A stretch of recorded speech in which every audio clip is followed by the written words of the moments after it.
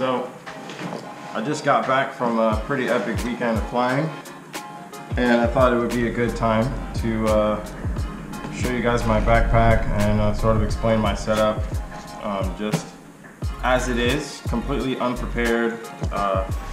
There's a bunch of junk in here and probably a bunch of stuff I don't need, but that's as real as it gets. So we're just gonna run through my backpack and everything else that I carry around whenever I usually go fly. So, first, obviously we have quads. I usually carry 3 quads with me, or I try to anyway, because I usually expect to break them, at least one. So at least 2 or 3 quads whenever I go out flying, depending on where I go. Most of them, they're usually identical, but I've kind of been experimenting with some different things lately. So I have one special one here that I've been flying. It's pretty cool, but we'll get to these. I'll get to these a little bit later. I'm just gonna run through everything I have here and show you what's inside. Okay, other than the backpack, I normally carry around my lipos in like a lipo-safe bag, which is probably the best, safest solution, but mine ripped, it broke the other day, so I've been using this like tin thing that somebody gave me. It's pretty hard, so hopefully if anything bad happens, it'll stay in this little box. But yeah, basically just lipos. Let's see, I run 6S lipos, 1300 milliamp hours. Usually tattoos. Actually, all these are tattoos. I also carry around these little green and red like 3D printed XT60 caps, and I only ever use them like in case I go out flying. I didn't rip all my packs. I usually just mark the ones that are still charged or what have you. Other than that, I keep my diamond antenna in here because it I don't know, it seems kind of fragile, so I just want to keep it in a safe spot that I know isn't going to be like, it's not going to be crushed in, so I just keep it in there. Pretty good. So there's my lipo case. Now, my backpack. This is a BP X3, which a lot of you probably own or have seen, or maybe you own the X2, which there aren't many differences other than there being like a laptop sleeve, and I think it's got it's only got 2 buckles instead of 3. So yeah, this one was on sale a while back for like a sweet deal, and managed to get one. So backpack, let's see, front pockets. In here I have got little tempered glass lens protectors for my GoPros and stuff. One for my Session, one for my Hero. That's pretty much all I have in there. I use those things all the time because, because you get like one free break, like glass break, before it like actually gets to your lens. So I tend to replace them all the time, and they help a lot. I very rarely break like actual GoPro lenses, and I like to think it's because of that. So those are very handy. This other pocket here, I've got my ISDT charger and like this little harness thing I made so that I can hook it up to like my car battery, so I can charge usually anywhere I go. I don't really go hiking or anything crazy like that. I'm always pretty close to my vehicle, so it's always convenient to have. In my front pocket, I have got basically just a couple of like battery straps, electrical tape. Let's see, what else do we have in here? I've got a companion cube that did not come out that great. I don't know why it's in there. I've got a tiny Rubik's Cube. That's always really fun. Antennas, extra lenses, extra Runcam lenses. Alright. And of course, on my little zipper thing here, I have this cool GoPro battery charger. I keep all my batteries in here. Works pretty well. And a lipo checker, just to have handy. All right, so now inside the bag.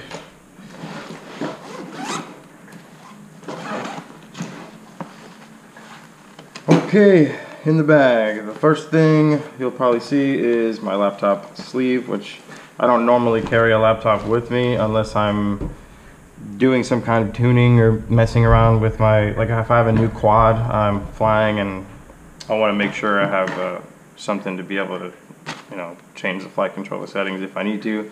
I have my hex drivers here, which I'm sure most of you carry around. Every size that I need to take apart my quads, plus a screwdriver, a prop tool, and this little 5.5, yeah, little 5.5 millimeter for like stack screws and stack nuts, small things like that. Really helpful. I know a lot of people. This is made to carry like a whole other quad, but I can't really fit one in here because my GoPro mounts aren't detachable, so it's like hard to really shut the bag. So I don't put a quad in there, but I have a bunch of junk props that are like barely used or like nicked just ever so slightly, so I carry them around just optimistically, but I hardly ever use them. So I got these guys just chilling right here. Some random battery straps that have a place but are just not there because tend to be kind of unorganized most of the time. Random session mount just in case. Never know when you're gonna smash your 8 and have to use the session the rest of the day. Little GoPro charging cable, totally not necessary.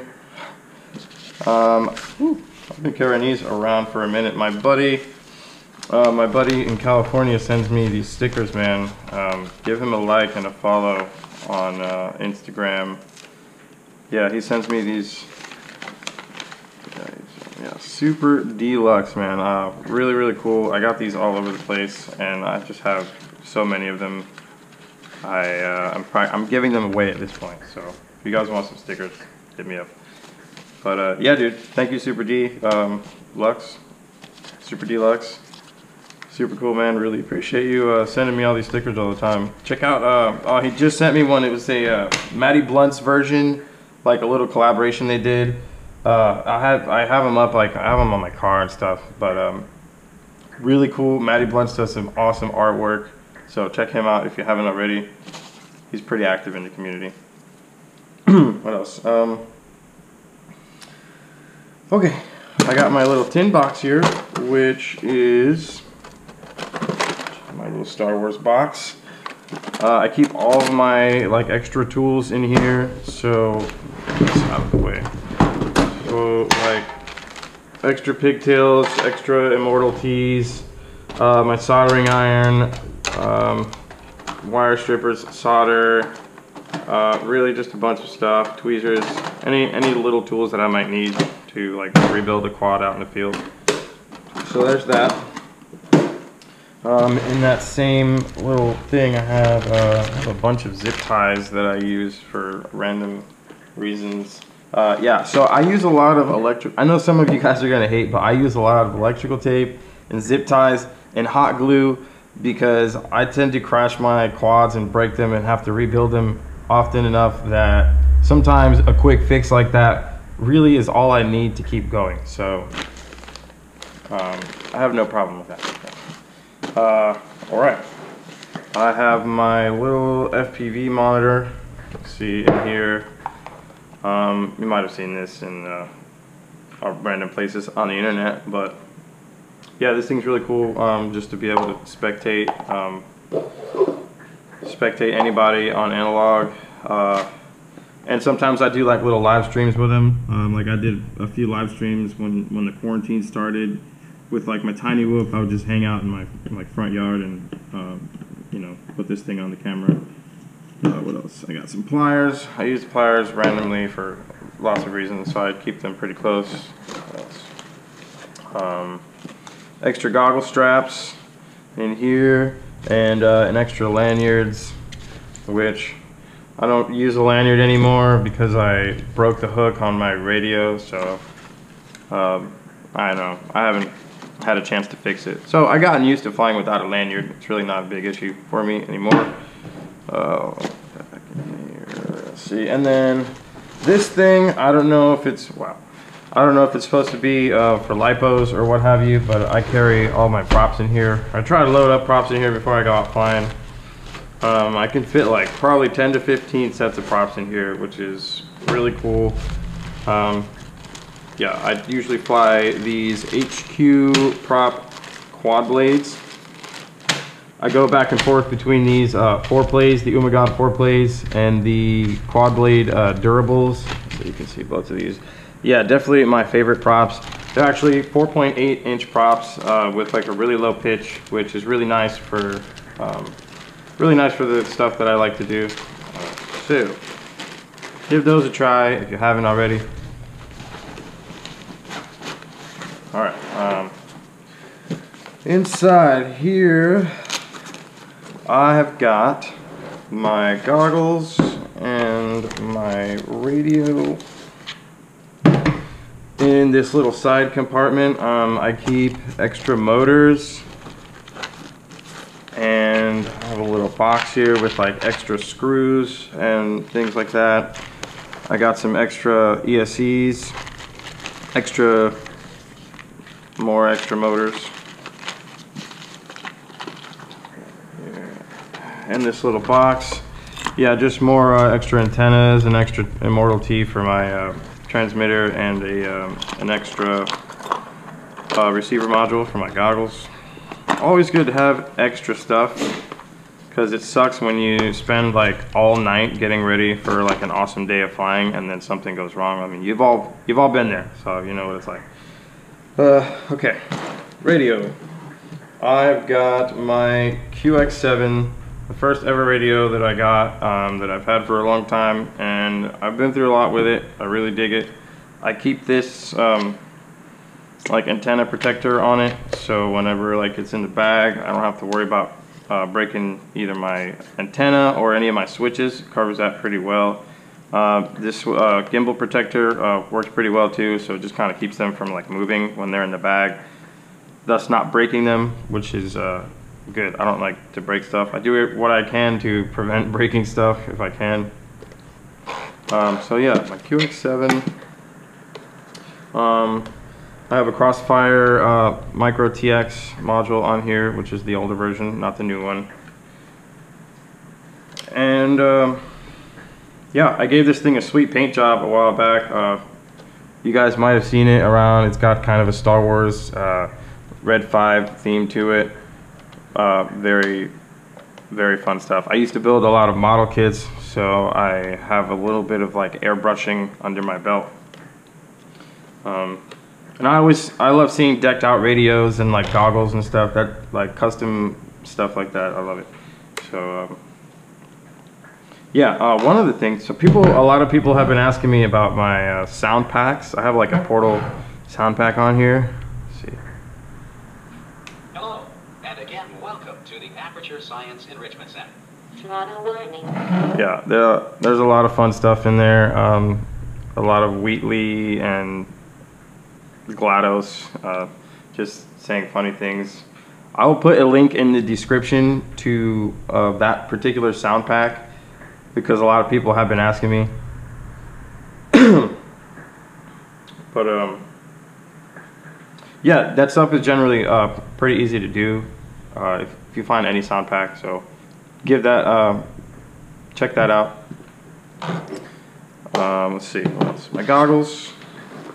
Got some Fatsharks, finally, well, a while ago, but I run the Fatshark HD 3s, which I was very fortunate to get when I started working at Race Day Quads from a good friend of mine, and I've had these ever since. Very reliable, great picture, and yeah, holding down the analog game for the boys and the girls.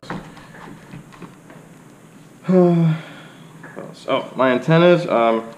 So my goggle antennas, I know most people run like a patch and like an Omni. Yeah, it works pretty well. I run 2 Omnis because I don't fly very far away most of the time.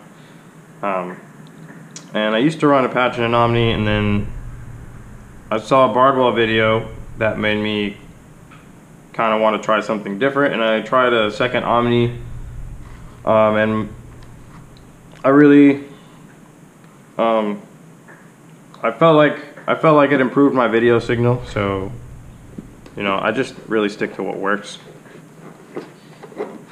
That's another thing. So when you're like deciding what equipment you want to use and things like that, I highly recommend trying out different things, especially if you have a different goal in mind than, you know, other people that you see on the internet. So find what works best for you, and, you know, stick to it, because it makes your flying experience much better. You don't have to worry about whether or not something's going to fail on you. If you're, you know, if you're buying equipment that you're used to, you're familiar with how it performs, there's a lot less of a chance that you'll lose a quad or experience something that you can't explain. Yeah, so that's what I got in my bag. Really not a whole lot. I'll be honest, I should probably clean it out and get some of this like unnecessary stuff out of here. But basically, I like to just be ready for, you know, I go out flying and I intend to break stuff, so I like to be able to fix it on the spot if I can, and keep going, because nothing sucks more than getting ready for an epic day of flying and then you go out and something terrible happens. It also helps to have really awesome friends like B-Rad.